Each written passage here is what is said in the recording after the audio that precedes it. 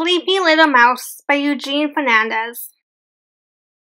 Once upon a time, there was a little mouse who was so tired that her mommy took her up to her room to have a nap. But the little mouse didn't want to have a nap, so she began to cry.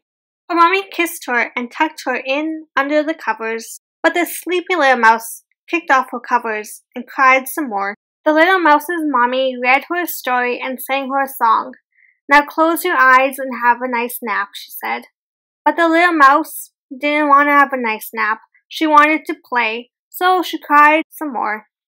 Finally, her mommy said, "Sleep tight," and she left the room. The sleepy little mouse cried and cried until her tears filled the room and her bed began to float away. She cried until her bed floated right out the window and down the river and out to sea, and the little mouse kept on crying. She cried until all the birds and all the fish and all the creatures from the sea came to find out what was going on.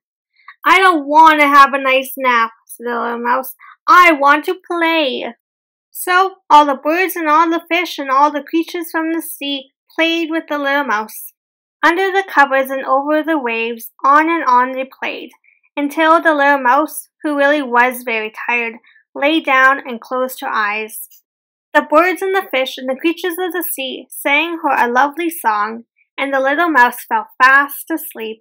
When her mommy heard her fall asleep, she got into her boat and sailed out the window and down to the river and out to sea to where her little mouse was asleep.